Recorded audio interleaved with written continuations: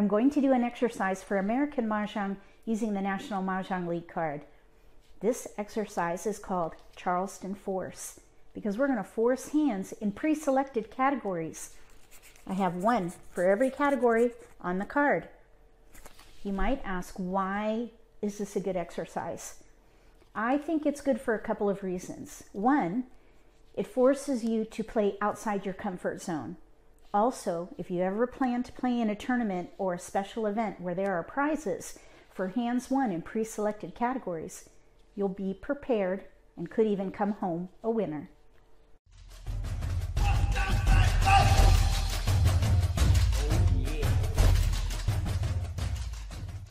If you're new to Mahjong, or if you already know how to play and just want to build your skills, consider subscribing to my channel. That way you won't miss anything.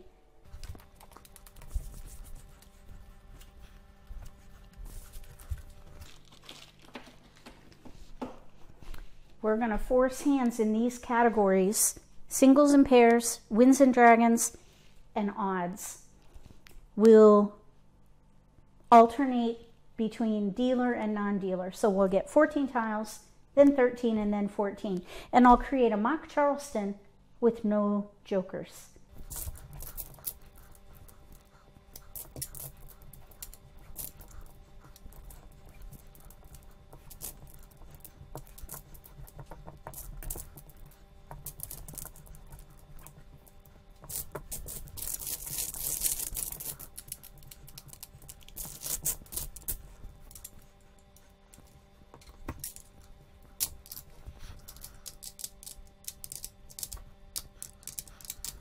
We have a couple of jokers, a white dragon, and a north. 2, 3, 5, 7, 9 in cracks with a pair of 2s. Then we have 6, 7 in bams, 1, 9 in dots. Singles. We need to force a singles and pairs hand, wins and dragons hand, and odds. If these were your tiles, which of these would you force? And what would be your first pass?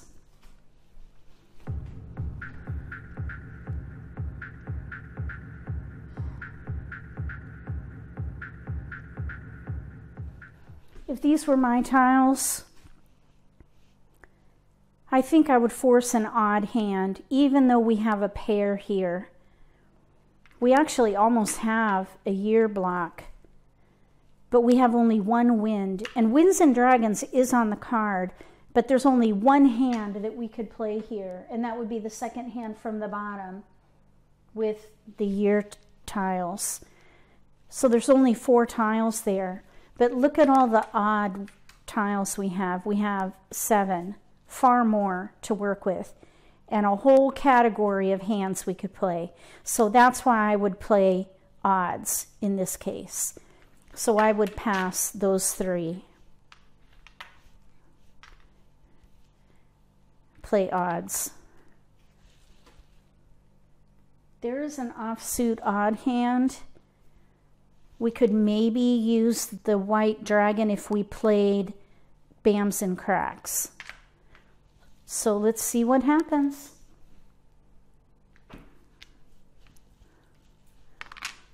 Well, we got a pair of 9s and white dragons.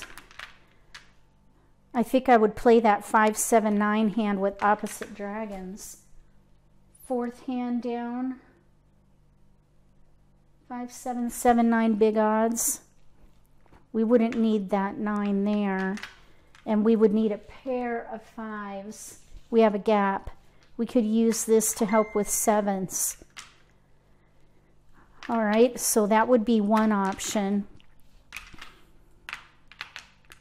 I think I would keep the 9 dot and let this 3 go. Now that is a bit risky there. Focus on big odds. We could even play 5 bam, 7 bam, 7, 9 crack. Maybe we could break this up a little bit and give up the 9 dot. There's no double 9 hand this year in odds. So let's let the 9 dot go. We have a 5 dot and a 7 dot. 5, 7, 7, 9. And we can use the Kong. I think I would focus on that hand. We have no gaps. This is the third hand down on the right. So let's pass these 3. No keepers, easy pass.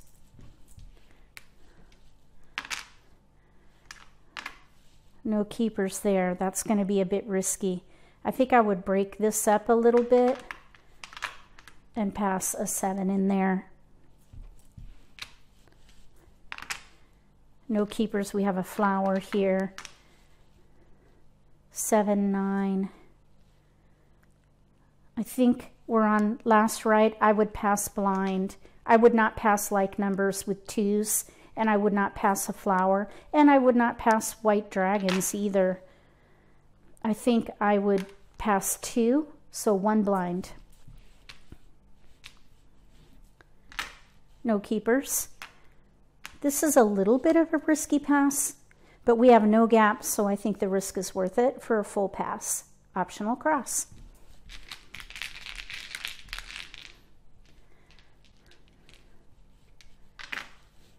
We got the 9 dot back. I think I would just discard all those. Hold this for joker bait. Play 5, 7, 7, 9. We could pung here, Kong here. We just need help with 7 dot. I think that was pretty good result. We have 4 discards and joker bait.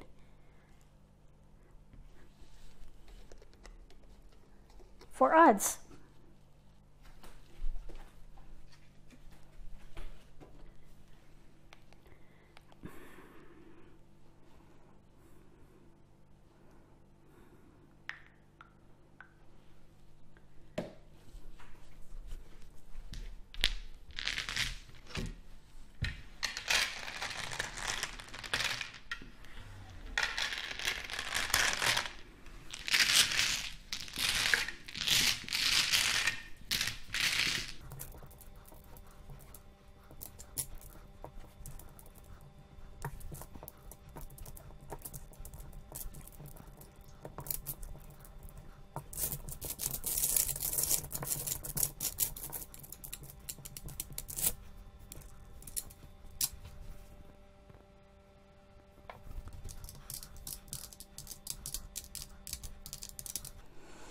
We have a joker, a pair of E's, a white dragon, 1, 4, 7 in bams, 5, 7 in dots, 2, 4, 5 in cracks with a pair of 5s. We need to force winds and dragons and a singles and pairs hand.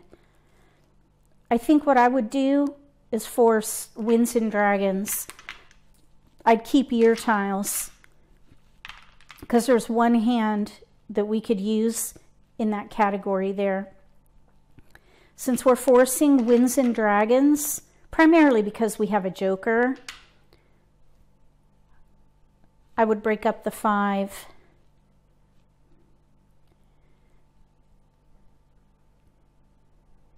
Maybe pass 1 of each suit. All right, we're looking for winds. We got 1 and a dragon. I would keep it. So let's break up that pair. This is there, 1 of each suit. Flower. There's hands with flowers in winds and dragons. And we have tiles we can pass. This is a little bit risky, 5, 7, 8. That's all right. There's always a little risk in every pass. Dragon. Looks like winds and dragons, east and west with green. That is going to be a little risky. Let's see. I think no matter how we slice this, it's going to be risky. maybe we can, there's the concealed news hand that uses dragons. We could break that up by letting an east go. I think what I would do here is maybe pass 1, 4, 3, focus on cracks for a year, or winds and dragons only.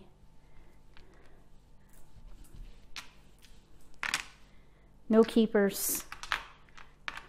And we have tiles we can pass. We got a keeper, a year tile, and we have tiles we can pass. Little risky with 7, 8 and dots there. But as I say, there's always a little risk. We got a keeper, a north. Well, maybe. Here we have 2 tiles to pass. I think we could either do east and west with the year.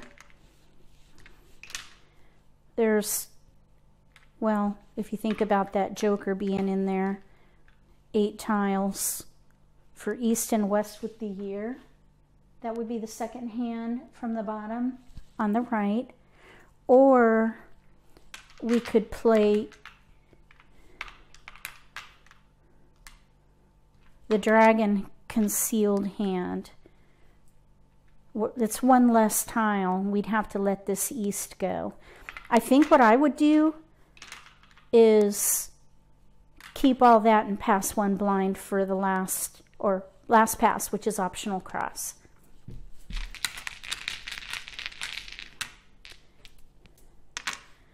No keepers.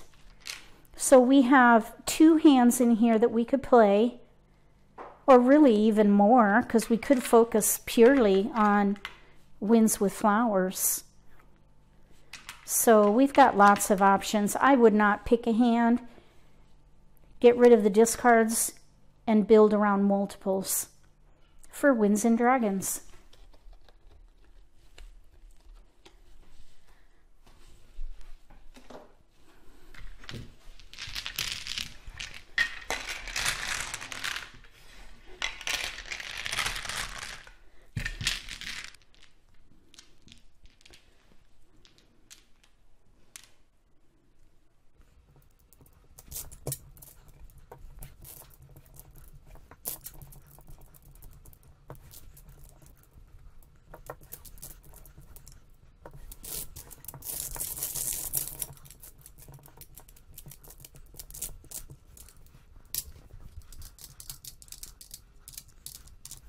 Okay, we have all the dragons, 1 of each, 4, 5, 9 in dots, 5, 6, 9 in cracks, 2, 4, 6, 8, 9 in bams.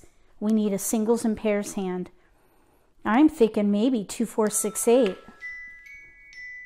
Really? 2, 4, 6, 8.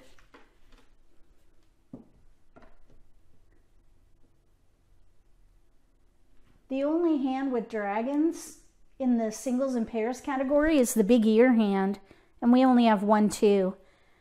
So I don't think I would keep dragons.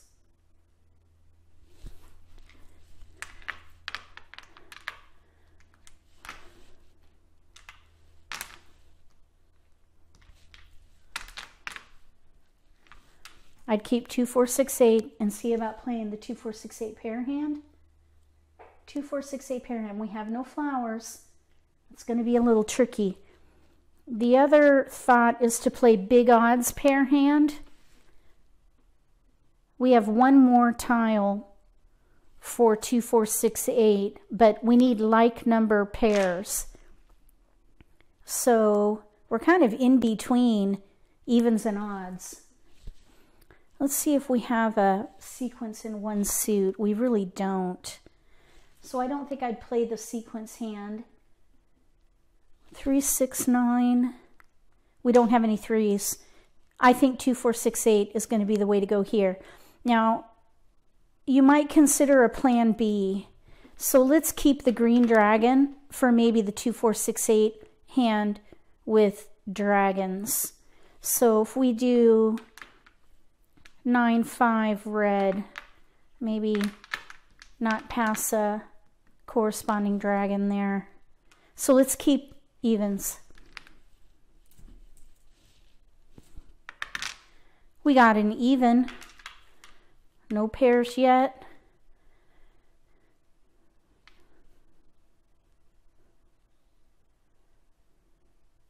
I still think I would keep dragons for a bit. Let's see here.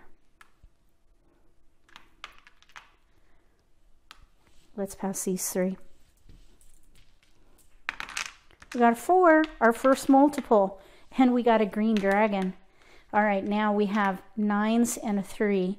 So here we need to choose. I think I would break up these dragons, focus on the pair hand, give myself options for those pairs. Let's pass these 3.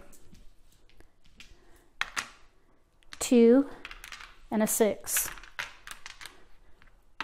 We have tiles we can pass. We have a pair here. We need 2 dot if we're going to make that pair work. Northwest 6. 2s, 6. Let's see.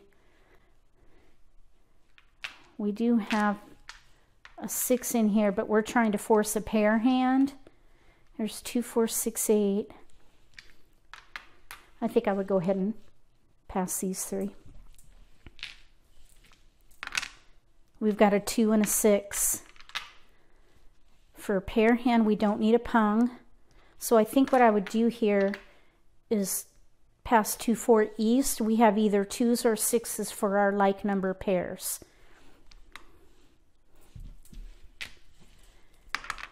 We got 3s.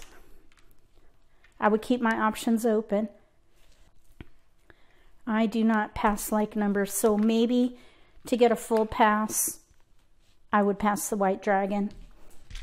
Even though we're doing optional cross, a lot of times you see the same tiles coming through at that point, but you never know. Someone might change their hand. We did pick up that 6 bam as an option. So we have 2, 4, 6, 8 pair hand in here with either 2s or 6s for the like number pairs. I would keep them both, and I would even keep the 6 for a plan B in the 2, 4, 6, 8 category if the pair hand falls through. So we have 3 discards, which is not bad for singles and pairs.